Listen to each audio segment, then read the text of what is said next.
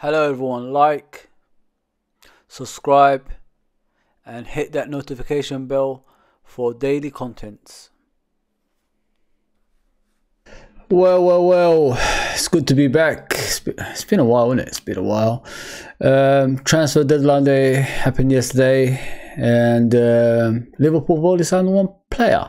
But was it the important position on the pitch that we signed for? I don't know. So let's talk about this, people. Let's do this. Let's do this.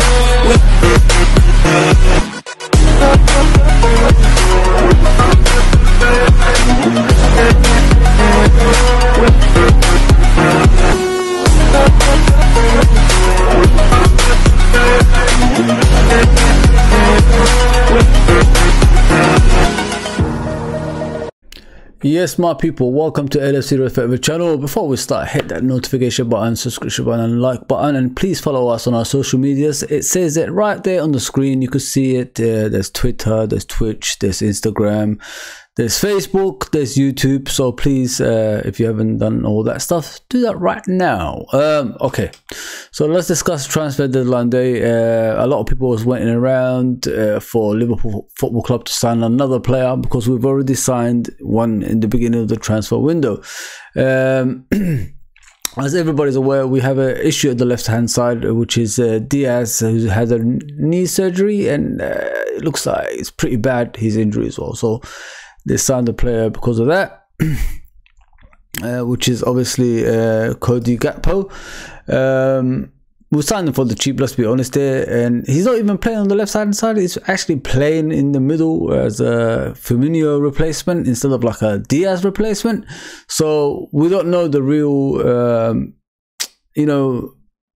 cause for that transfer now, because is he signed to replace Diaz for now, or is he signed to replace Firmino? So we don't know yet, and from what I've heard, Firmino might get a new contract soon as well. So it's a short-term contract, that is. So it's a lot of work ahead for Liverpool Football Club in regards to signing up the older players to new contracts as well. We've got big issues, people. We've got big issues to worry about, especially in that midfield area, which we haven't solved since 4 years ago. I think when we bought Thiago, that was the last midfielder we bought in that position that could cover the number 6 or number 8 creative midfielder. He could even play as a number 10. That's where he started his career at. But we're missing that link between the defense and attack, if you know what I mean, like Ronaldo kind of player that could play all sorts of positions in that midfield, and be fit throughout the season as well. Now we're in a position of 9th in the league. We haven't found any replacements for those kind of players. We're not looking to buy anyone. So every season all we hear is wait till next season, and then wait till next season again. So how long can this football club take this news on a regular basis? Are the owners interested? Because if you look at from a fan point of view, if you look at from outside point of view as well, it doesn't look like they're interested. It doesn't look like they want to be at Liverpool Football Club. And the league position says a lot. Like, we're 9th.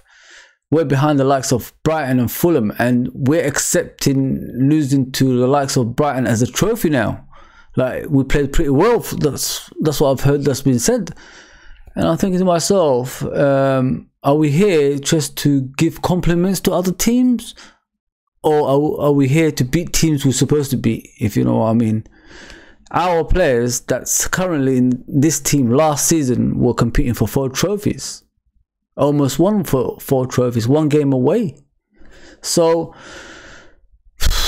there's a lot of issues we have, and it's mainly the owners, because one of their priority as number one, if you guys don't know that, like their baseball team is the major pedestal, like, if you know what I mean, like they're the number one, they are everything to them. We're just the second at best, because they're looking to buy an NBA team. But the neglect of our football club is costing us to compete with the other teams. If you look at Arsenal, they're strengthening from a position of power, but when we're in a position of power, we don't strengthen, if you know what I mean. And it's acceptable. It's like you have to accept what we give you. You don't matter as fans. We don't care about you. That's how it looks to me from looking at from the outside. We could have won that 1 point league titles probably twice if we strengthened in January even further. But we don't even do that, because those draws along the way cost us the league title. Liverpool Football Club is a major concern for me at the moment, people. And as I said after that Wolverhampton game, once I watched that game and I looked at the players, the way they were playing, you know, like from the stadium you could see how players play, and you could watch them thoroughly, like on a regular basis. And I watched each player, the important players that is in that game, and majority of them were playing bar Van Dijk, because he's injured, of course. And not many people are actually crying out for Van Dijk at the moment to come back, because he's been part of this bad form as well. Yeah, so I watched the players thoroughly in that Wolverhampton game in the FA Cup, and I just resigned myself. I said, these players ain't giving me what I come all the way from London to Liverpool for. They're not giving me 100%, first of all, commitment. I don't care if you win, lose or draw. It doesn't really bother me, as long as you give me 100% commitment. Make me believe in you, and the reason I arrived at the game, you know, make it more important for me. The reason I sing the songs, make it more important for me. You know what I mean? It cost me a lot of money from my wages, from like traveling from London to Liverpool, and plus spending in the mega store at the same time as well, and staying in a hotel, because I can't travel back on the same day, because, you know, you're tired. You don't want to be, you know, in the motorway in a tired state, if you know what I mean.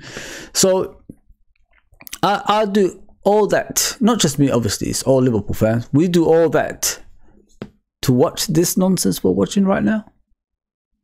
And you're not even strengthening in January to even help these players who are struggling on the pitch. I'm not even blaming the players, because the players are there to get paid and play football. They have no loyalty to our football club.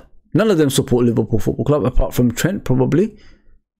And Curtis Jones, who says he supports Liverpool, but when he comes on, he doesn't do much. You saw him against Brighton. What did he do when he came on? Nothing. Just making up the numbers. And I'm not having to go at him. It's just everything about the football club from top to bottom is a mess. And these owners want us to accept it like it's a norm. Because once you accept it as a norm, that's the warning sign, because you're not going to be complaining anymore. You're just going to say, oh, it's just Liverpool, it's happening on a regular basis, it's okay. Once that's okay, that means you're going to be a mid-table team and probably battling in that side of the table on a regular basis. When you lower your expectation, that's what you become. Now everybody's laughing at Liverpool Football Club. Well deserved. We've been laughing at everybody else for the last 7 years. But is it going to change? I don't think it is, because if you look at the players, they're actually getting sent. They should have got sent off against Brighton, a few of them. Their tackles are always late. When the ball goes behind them, they can't catch anyone. And that defense is always under pressure. And if you look at the 2 Brighton goals the other day, both of the goals came from players turning their backs when the player's about to shoot. So that shows the commitment. It's not even there, people. We're in trouble. We're in deep shit. We're in deep trouble. Sorry about the language, but we're in deep trouble. And the sooner these owners leave, the better for the club. American owners, they're here for business reasons. You could say Chelsea owners are here to spend, but that's in the beginning. Eventually, they're going to have a structure in place that they can't spend like that anymore. Let's just be honest here.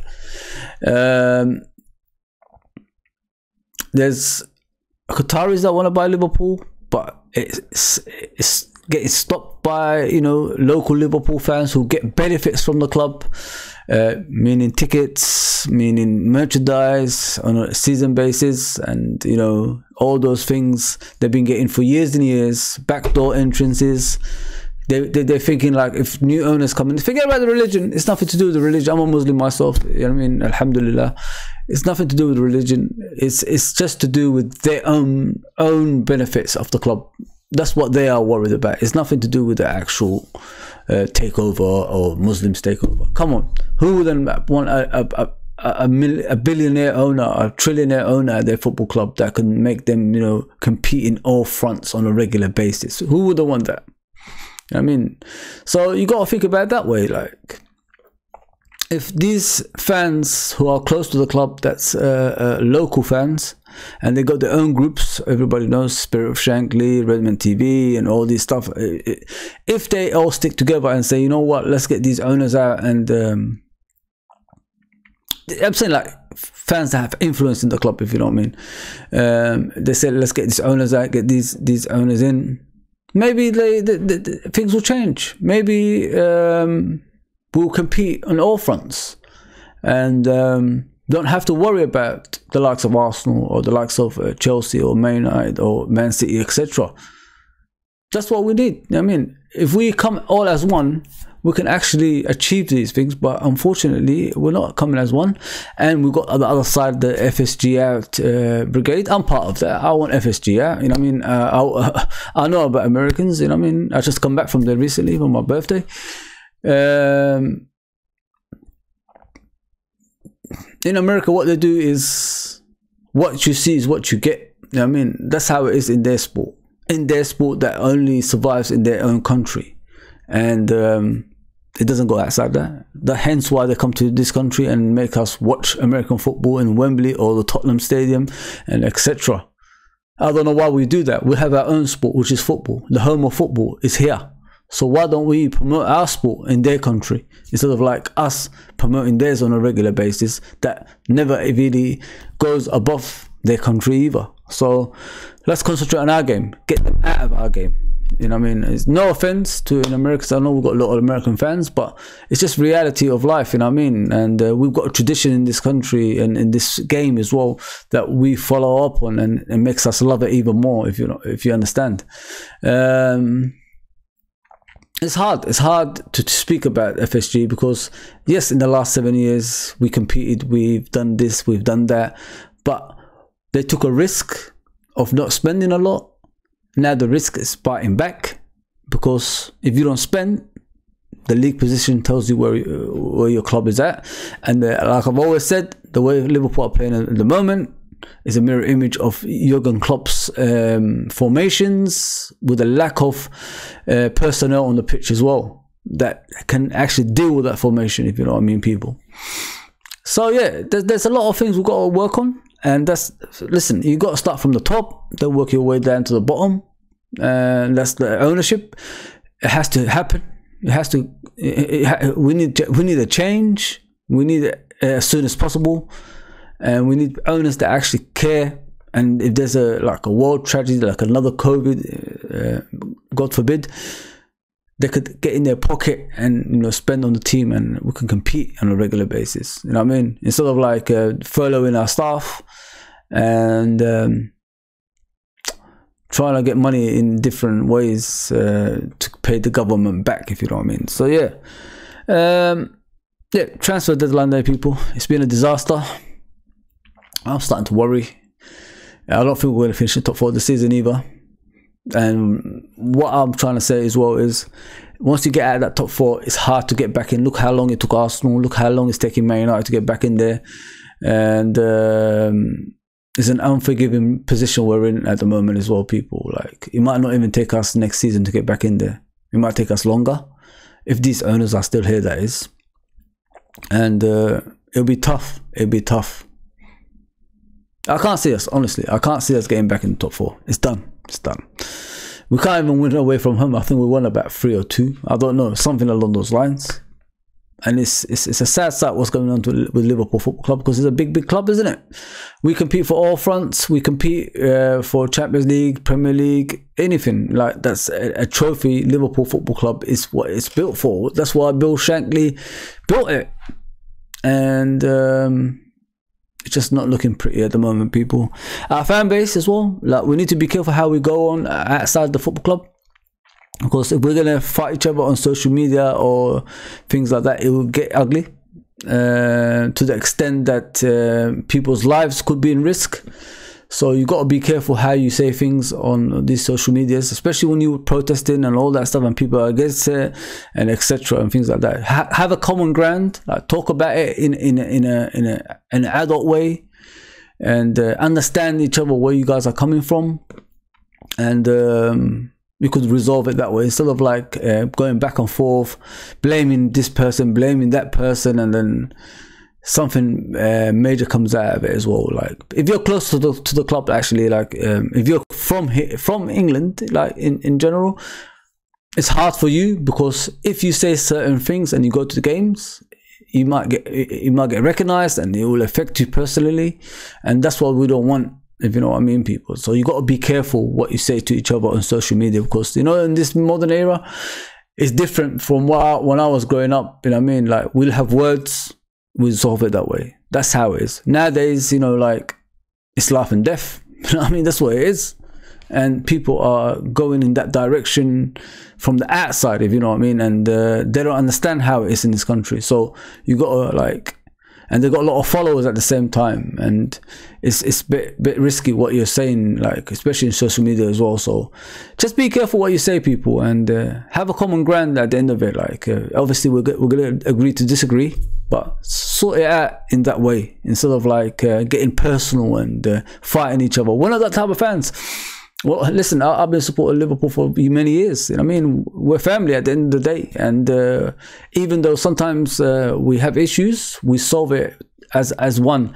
And that's the last thing you want from, like, Liverpool Football Club, like fights and something silly happening in personal lives and all that stuff. Yeah, so just be careful how you go on about things, and we'll sort it. We'll sort it. That's how we are. That's how Liverpool Football Club is, isn't it? We eventually sort it out, and then we'll get back to happy days, isn't it? We'll get back to happy days. We're a long way off it on the pitch, which has been neglected for a while, but we'll sort it out eventually. So, people, I hope you like this transfer deadline. No, nothing apart from Gakpo in the beginning of the transfer. Yeah, top 4 is gone, in my opinion, but I hope a miracle can happen along the way. Yeah, just share your comments down below and just let me know what you think, what I've said, and just about the fans in general, or, you know, transfer or the ownership. Some people are asking me about the ownership as well in regards to the Qataris. Still happening, people. I think it's still happening. From what I've heard, they're still talking. Maybe something major will come in the next few days, next few weeks, and we'll be happier, if you know what I mean. So, yeah. Well, I'm back, people. So I should be doing a live chat shows again, and I'll try to do a live game during the weekend against Wolves as well. So please, yeah, just keep around for the channel, and I'll keep you updated on everything else as well. Yes, people, please like, share, and subscribe. You can see all of our social medias as well. If you want to, like, send me a comment down below and let me know what you think, what I've said, or share your own point of view, just put it on there. And I'll see you soon. Take care, everybody.